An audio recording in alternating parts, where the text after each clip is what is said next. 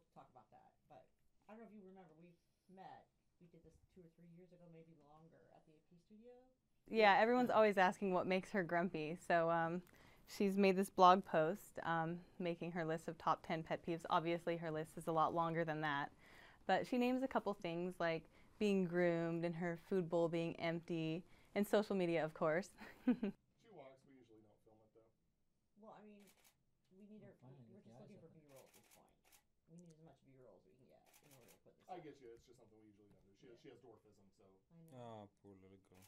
Definitely, she was one of the first few animals to go big on social media, and people really relate to the grumpy face. You know, they can add their emotion into it and whatever's on their mind and share it with their friends. So that's probably part of why it's so popular and why she's so popular.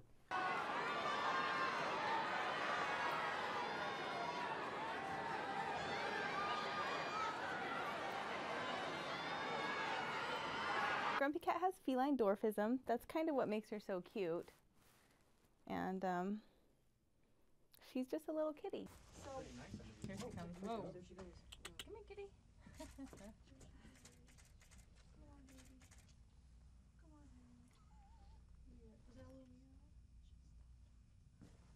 Grumpy Cat doesn't talk about money. She's priceless to us.